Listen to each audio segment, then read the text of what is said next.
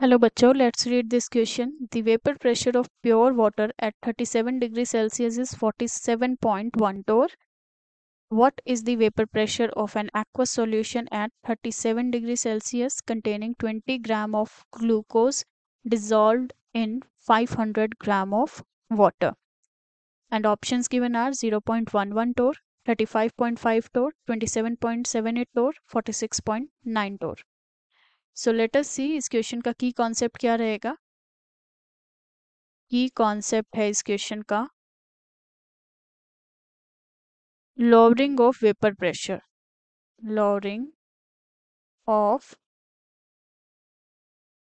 vapor pressure. So let us discuss about this.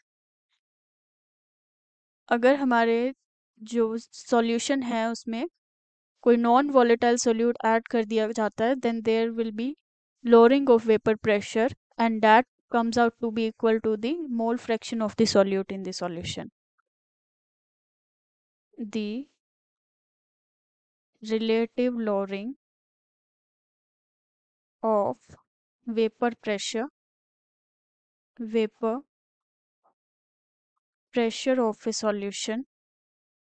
of a solution containing non-volatile solute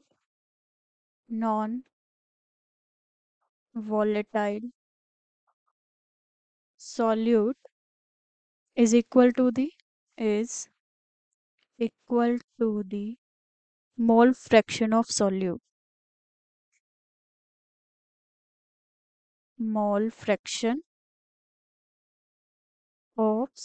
in the solution. जो solute का mole fraction होगा उसके equal होगा solute in the solution. And जो equation आएगी that will be P naught minus PS divided by P naught will be equals to the moles of solute divided by moles of solution.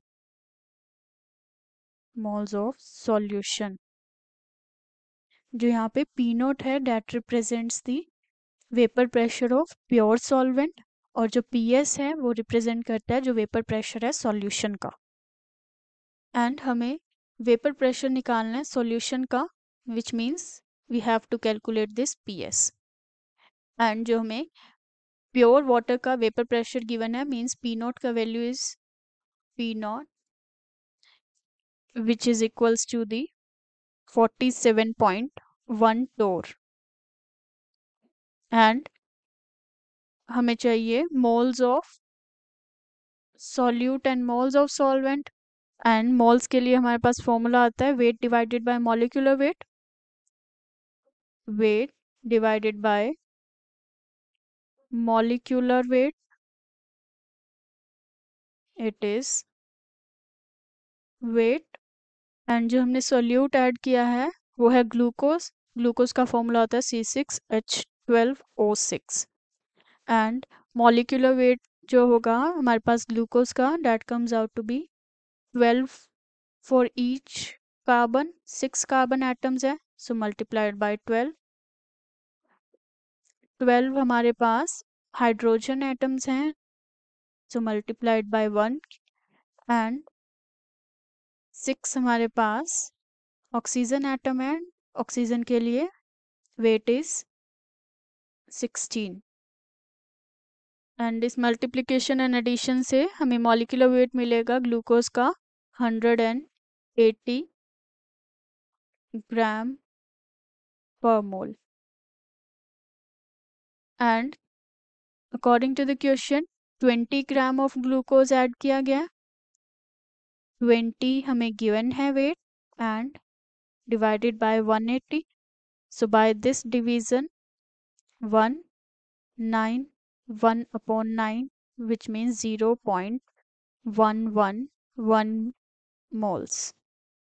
And solution जो है वो हमारे पास water का है तो हमारे पास जो सॉल्यूशन के लिए मोल्स होंगे that will be 500 gram of water given है, divided by the molecular weight of water H2O, and H2O का molecular weight आएगा हमारे पास 1 for each hydrogen plus 16 for oxygen, so it is 18 gram per mole divided by 18, so it comes out to be 27.77 moles. अब हमारे पास values हैं and we can use the formula P naught minus PS divided by P naught is equals to the moles of solute divided by moles of solution. So P naught का value is 47.1 torr divided by minus PS जो हमें निकालना है, and 47.1 torr is equals to the moles of solute 0.111 divided by 27.77. तो ये divide करके हमारे पास आएगा 0.00399. And let us solve further. ये हमारे पास है 47.1 minus P S divided by 47.1 is equals to 0.00399. And ये यहाँ मल्टीप्लिकेशन में जाएगा.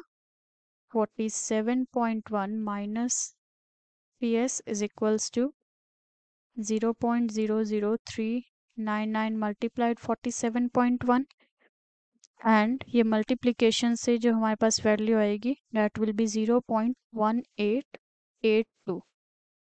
47.1 माइनस पी एस, सो जो हमारे पास पी एस हो जाएगा that will be equals to the 47.1 minus 0.1882.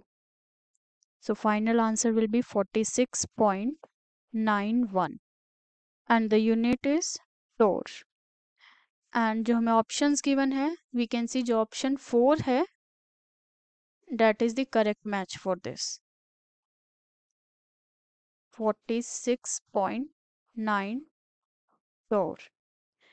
First, second and third are incorrect. Hope you understood it well. Best of luck.